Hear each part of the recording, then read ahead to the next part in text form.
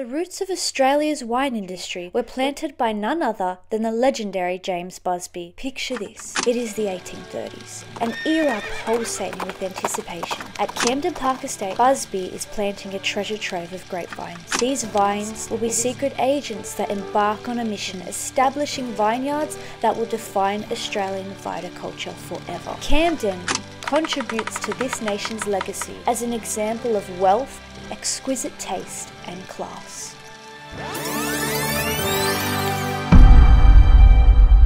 One thing I love about country towns is that there are always thrift shops.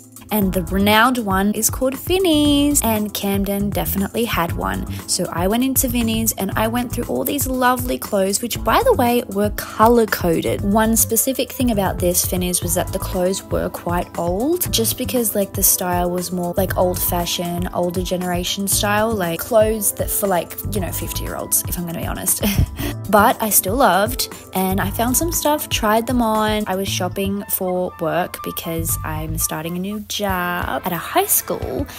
I got that gorgeous white shirt that I'm wearing and I love it.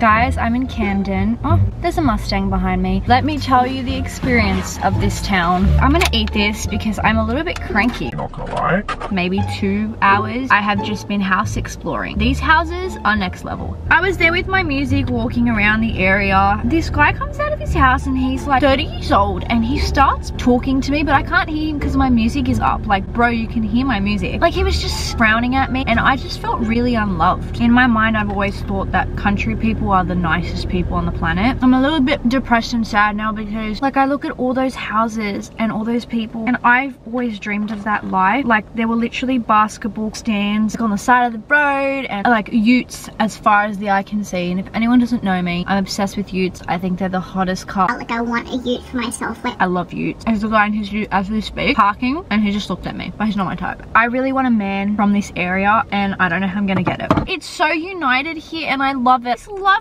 lady at the light was like, oh, I don't know if we should cross, because this girl from the opposite side of the road crosses when the crossing didn't go green, and she was like, should we cross? And everyone was like, we're crossing. And then the guy was in his car at the lights with his window down. He goes, yeah, go, go, go. It was like a whole community event just for crossing the road. Like, oh my god, it's a real mullet boy. Whoa.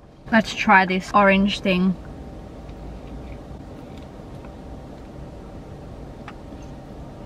It's all right. Another ute. That's a ram. Where do these people get the money from? Like, don't they work on the farms? I'm so confused. Everyone has the richest cars here. They're so wealthy here, but it's like the middle of... Is he carrying a guitar? He's carrying a guitar. He's gonna bust. Oh my god, he's gonna sing. Stop. I wonder what country town I'm gonna do next. If you're from New South Wales, please comment down below nice country town. Bye bye Camden. Something tells me a gorgeous romance story will come from this place.